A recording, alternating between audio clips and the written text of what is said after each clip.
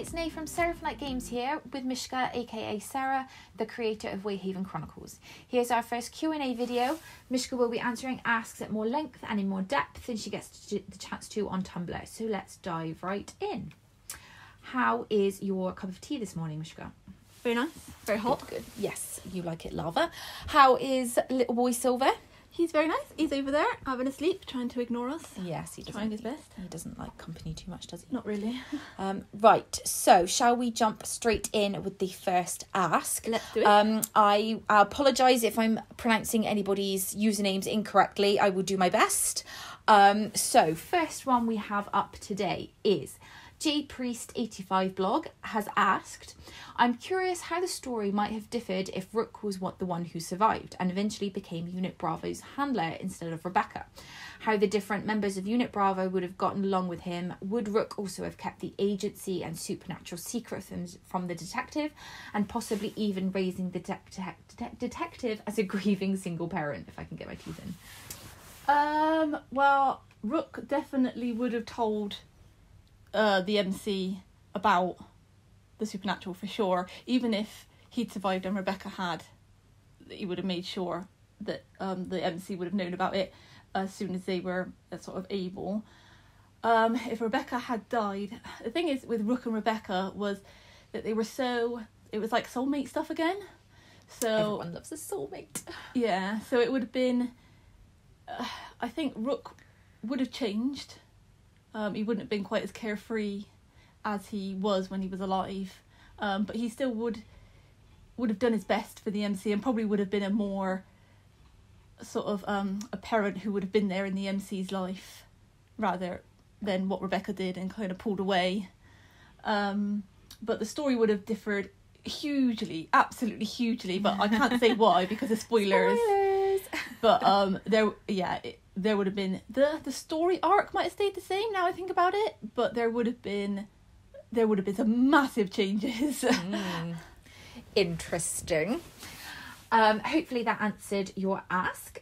So the next one, Anonymous has asked, if you could meet any one of your characters, who would you get along with the most?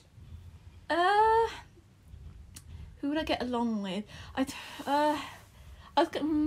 say I want to say Nate, but I don't know if I could be that, like... he's so, like... delightful. He is, yeah. But they're, like...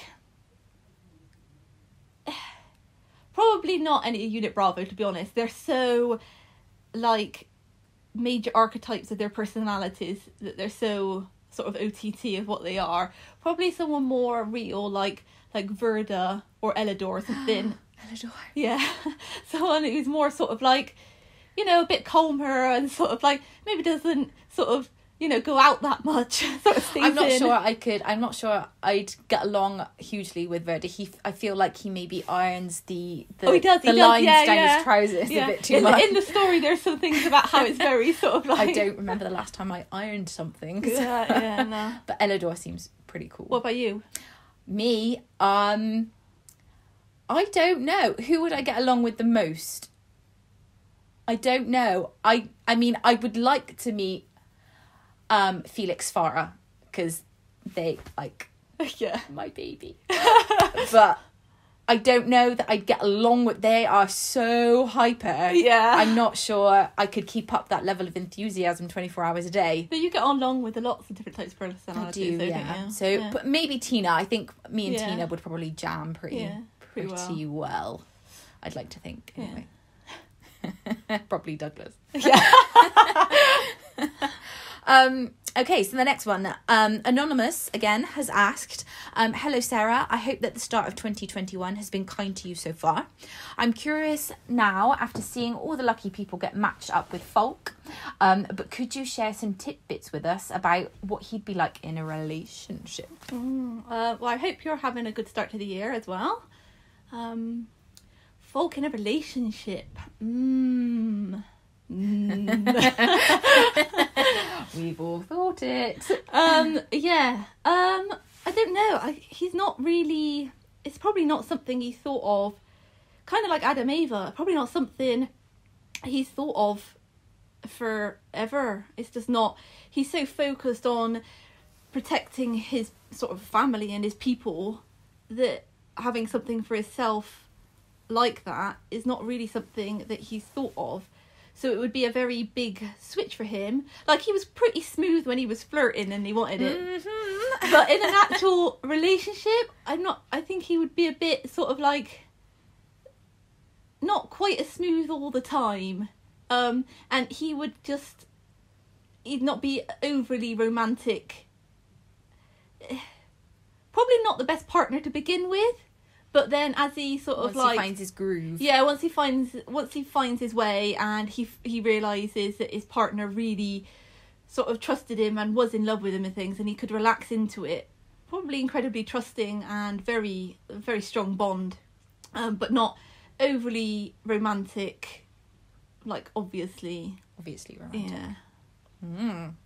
Well, hopefully that's answered all of our questions. So next one, Anonymous again has asked, hi, I have a question regarding A's route, and just a quick reminder, in the Wayhaven Chronicles we've got lots of abbreviations, so I will put the abbreviations in the notes section of this video if you ever want to look, but A is generally Adam, Ava, and I'll try and speak, like, tell you what they are without abbreviating, but if you need to, I'll put them in the notes section. So I have a question regarding A's route, and I don't know whether someone has already asked this before, but how do you think A would react if they heard the detective went on a date with someone other than them, obviously? Okay. This is hard to answer because it's kind of touches on things in book 3, which you'll actually get to play in the next demo. Exciting. But it's to do with, if you remember that kiss with Bobby. Yeah. Oh, we all remember. Yeah. Well, if you did it, you might get a bit of an idea on how they'd react there. Oh my goodness. I think if it was a proper date with someone and not Bobby, because Bobby's a little bit different anyway. But I think if it was someone proper that they were going on a date with, I think they would, on the outside, I think they would project that they were happy for them and that it was the right thing to do, and that, the detective should be going off and dating other people and should be doing that and finding their happiness and things like this. But on the inside, they'd be crushed. Repression. Yeah. It would be very, it would be really hard for them to see, but they would try to be happy for the detective and try to convince themselves that it was the right thing. But I can't imagine that they would be overly friendly to whoever it was that was dating the main character. Cool. Okay, so the next one. Anonymous has asked, at this stage of their relationship, would M be upset if the MC was seeing or dating other people? So it's kind of similar again. Again, it touches on the book 3 thing. Spoiler. If you took Bobby's route and you kiss them, you might get an idea. Especially if you stay angry at M after the bakery scene. Or will I have to do some more playthroughs?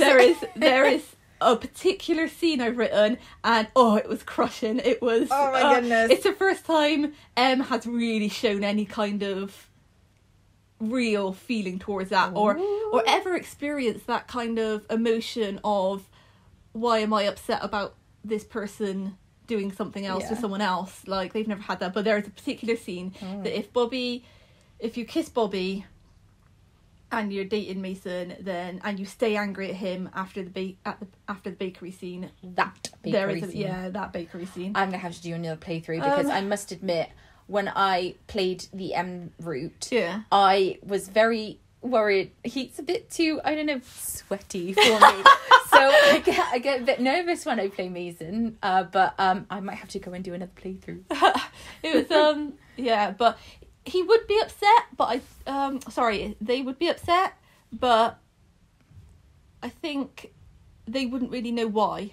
That's sometimes the best. Okay, so next on the list we have Anonymous again has asked, hey Sarah, can you rate the RO for who's the best to worst to watch movies or shows with? Okay, so my instinct was the best person to watch it with is Felix Farah, and they probably are the best one because they haven't seen many movies or shows, so they'd be really enthusiastic about it, but they would be constantly talking through it. So it depends on if you're happy to be with someone who constantly or talks if you through just shows. want one of those people just watch it to Yeah, find out. yeah. So if you're happy to have someone who's really enthusiastic and just wants to know everything and does all the gasping and oh my god, what's going on kind of thing, then Felix Farah is the best one to watch it with. I'd say the worst is probably Adam Ava, because it would just be constant oh well, that's not accurate, or oh well, they wouldn't really do that, or please just suspend reality for 40 yeah, minutes. Movies and shows are fun, just enjoy it for what it is, just let it go for a minute, but they just wouldn't be able to let it go, so probably not the best. But Mason, Morgan would be pretty quiet. They're not overly keen on it because of their hypersenses, so you'd have to watch it with the subtitles on and on really low Maybe they volume. should get some blue light glasses. Yeah, would be the hearing as well, though, wouldn't it? Yeah. To have the subtitles on. Yeah, but they'd be pretty quiet throughout it, but not overly enthused about what's going on. Nate and Nat, I don't know. I feel like Nate and Nat would show enthusiasm for you. Yeah, for the MC, but it's not their favourite form of taking in stories. They're much more of a book, less of a tech person, more of a slowly reading it It's and kind of digesting it. Well, the book was better. Yeah. Oh yeah, totally. Yeah. Fab. Okay, so another anonymous person has asked, what did the detective think Rebecca's job was before they found out about the agency? Which is a really good question because I had never even thought about that before.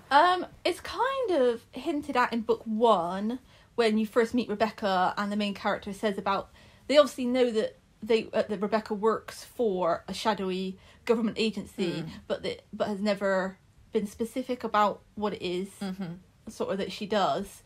So I kind of left that up to headcanon for people's particular main characters, what they thought it was.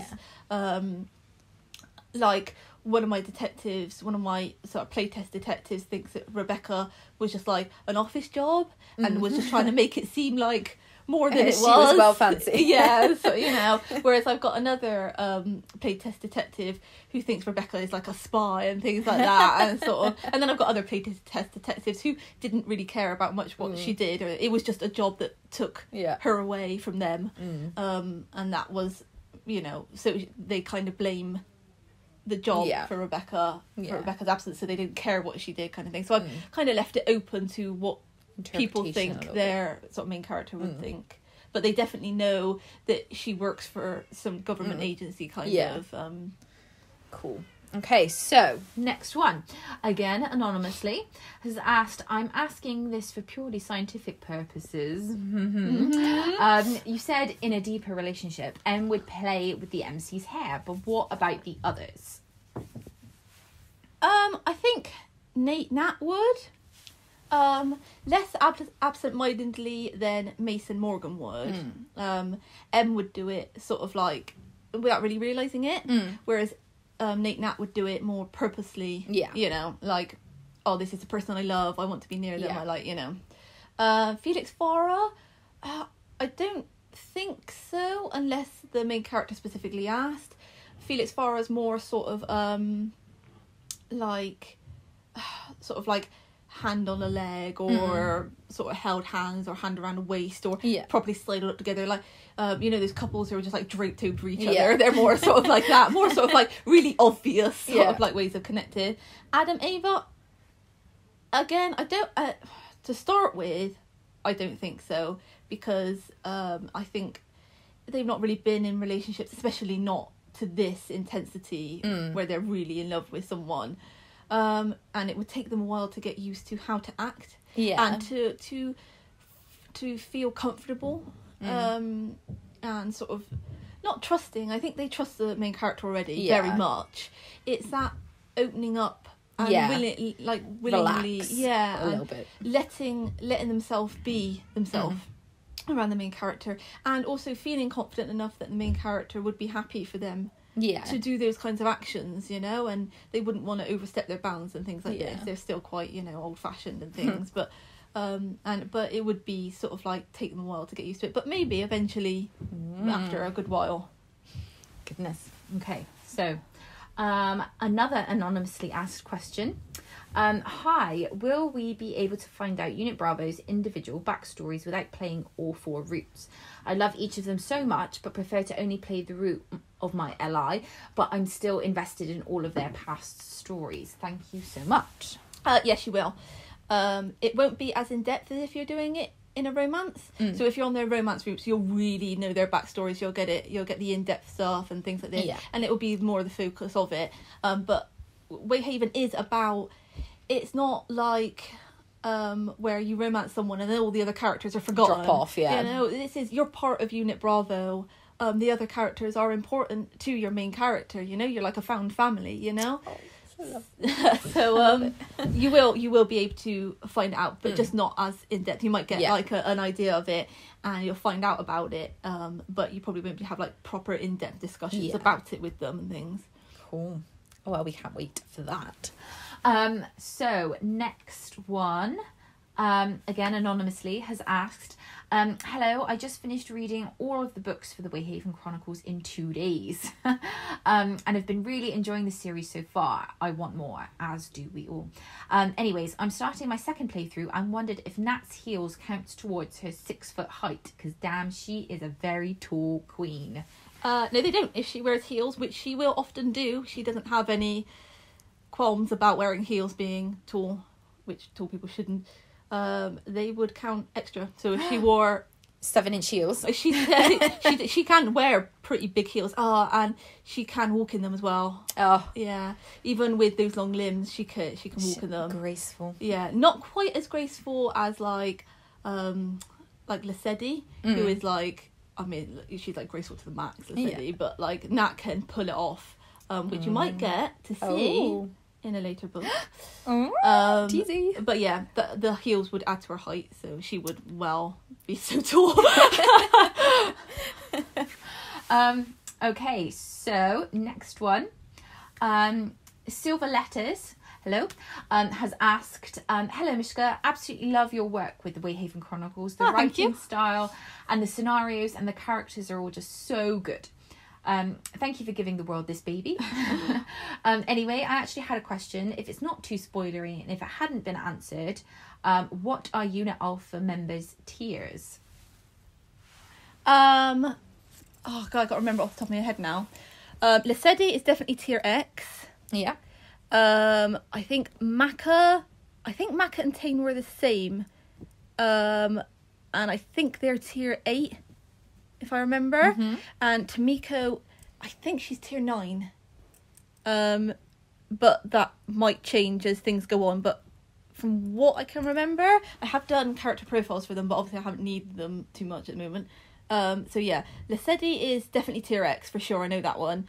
Maka and Tane, tier 8, possibly Tane being tier 7, possibly, I think they were the same. Tamiko is tier 9. Very good. So, the next one is No has asked, hi, how are you? How are you today? Very good, thank you. You? Good. Yes, very well. Hope you're well. So I have a question for you, but I don't know if it's been asked before. Why only A and N have a love triangle and the others don't? Okay, this has been asked a few times. So I know people have heard this a lot, but obviously we do get new fans all the time joining the fandom. So I want to just make sure that, you know, people are aware and things like this, because I have a lot of asks on my Tumblr and it takes a lot to go through them to find even basic questions. I will try and get an FAQ up together, which I'll put on the notes section of the YouTube videos once I get it up together. The only reason that they have a love triangle is because the Wayhaven Chronicles was originally going to be a novel series, and the love triangle was the romance route. That was it. None of the other characters were romance interests. Yeah. But I could never decide on who I wanted the main character to end up with. I couldn't decide So I think that's a lot of our problems. Yeah. So that's why it never really got written, because I just couldn't decide. And I don't think you should start a love triangle unless you know who it is, because it just otherwise is a bit of flaff. And then I found interactive fiction, and I was like, oh my god, I don't have to decide, I can write both. This is perfect. But the thing was, I had put so much work into the love triangle over, well over a decade of planning Wayhaven, that I didn't want to give it up. So I put it into the interactive fiction because it was just so much work, I didn't want to give that up. Yeah. And that's the reason why there is only an love triangle. So there you go. Oh, there we go. Goodness, it's been quite a labour of love, hasn't it? Over really a decade of work. I thought it was just under a decade, and then I realised just how old I am. And then I realised let's not delve into that territory. This is our very last ask for this month on YouTube. So, Anonymous has asked a very important question, please. Did Tapisa ever get her chocolate? No, she hasn't yet. I know. Oh, someone get that girl some chocolate. No, it hasn't come up yet. She's quite quiet and doesn't sort of interact with other people very much, except for the other people on the team that she's on. Not like a field team. It's like an in-house team. Mm-hmm. But they're all quite busy all the time, so she doesn't get a chance to go sort of do things. And definitely need to install some vending machines. Yeah, though it would have to be. They do actually have tiny vending machines. I was going to say they do actually have different sized facilities throughout the agency. Oh well, that's to adorable. Facilitate all of their different things, because there are some very large, like incredibly large. Not like 7 foot maca. Like we're talking 8 foot, 9 foot. Ogres, so the agency does have to accommodate for a very large range of supernaturals, and they want to make sure everyone feels comfortable, so they do have different facilities. That's very good. Yeah. But yeah, somebody get that girl some chocolate. Yeah. If you were going to have chocolate for the very first time, what chocolate would you choose? I like dark chocolate. See, I never used to like it. It was always bitter, but now after going vegan, it's like I had to have dark chocolate, really. And now I love it. Oh, love it. I think I would choose... I mean, it's got to be a Kit Kat. A Kit Kat. It is an underrated chocolate bar. Yeah. It is so tasty. Penguin bars are nice, Penguin bars. I didn't realise that the hole in the middle is so as you could dunk it and suck up like tea. What, in penguins? Yeah. Oh my god. They've got that little hollow bit in the middle, don't they? You're supposed to dunk it in your tea or your milk, probably milk. Otherwise it's going to get very sticky. And suck it up through the middle. Oh man. Oh, but then it would be all like soft. You don't like bits, do you? I don't like crumbs in my tea. Mishka gets very cross when I dunk a biscuit and a bit falls off. Oh, and then there's crumbs in the bottom, and I'm like, I just filter it with my teeth. Oh no, it's so gross. Cool. Okay. Well, that concludes our monthly asks. Hopefully you've all enjoyed the video. We're hoping to post one every month. It may not be a Q&A every month, but it will definitely be some kind of video every month. And I will pop any relevant stuff in the notes section, like I said. And I also meant to mention at the beginning, apologies if you can hear some building work going on. We're having some stuff done to the house. So that is why you might be able to hear some drilling or something. So apologies for that if you can hear it. If you do have any questions or asks yourself, leave them in the comments. Yes. And we'll try and get them answered for next time as well. But yeah, so hopefully you have enjoyed that, and we all hope that you have lovely days. Yeah, talk to you soon. Bye.